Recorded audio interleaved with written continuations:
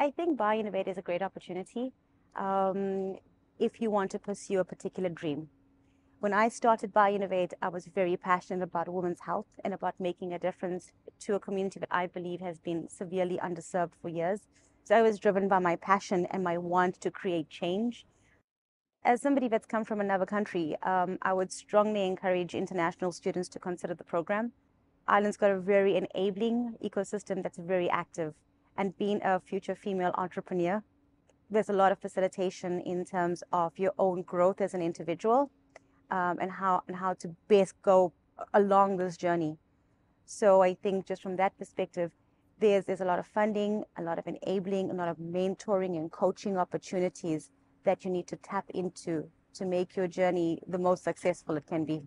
In South Africa, I used to work for a national funding agency, very similar to Enterprise Ireland. And part of what we did was obviously keep tabs on what was happening in the international ecosystem and understanding where innovation thrives the most. And apart from Singapore and Silicon Valley, Ireland popped up repeatedly.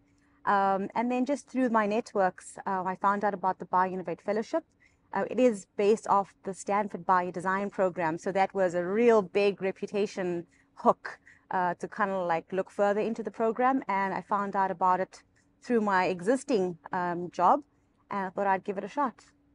My undergrad is in pharmacy, and I work mostly for industry, mostly in companies such as Cipla, Pfizer, and Johnson & Johnson. So I met my co-founder during BioInnovate. His name is Fergus McCarthy, and he's a consultant obstetrician at Cork Maternity Hospital. He identified the need because he deals with this challenge every single day. And the current standard of care proves very challenging. It's not the best marker. So heart rate is currently how they assess fetal distress. And he was looking for a different way of doing things better. BioInnovate for me was an incredibly rewarding program.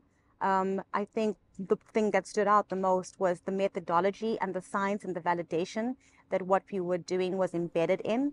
And notwithstanding that my year was in COVID, I still had a very successful year. I focused on needs in women's health, and I met my current co-founders through the BioInnovate program and during that year. So my current Enterprise Ireland grant is hosted at the Infant Research Centre and the Tyndall National Institute here in Cork, and we are funded to develop a novel fetal sensor to monitor a baby during labour and delivery for the prevention and detection of fetal hypoxia. It's a biophotonics-based device, which means it uses light emissions and light detection to pick up our key biomarker.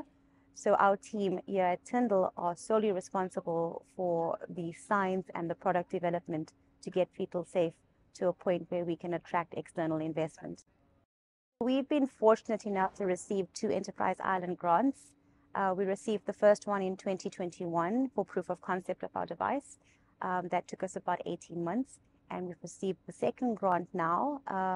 And by the end of that 2-year period, we hope to have data that we can then take to investors to hopefully continue our journey.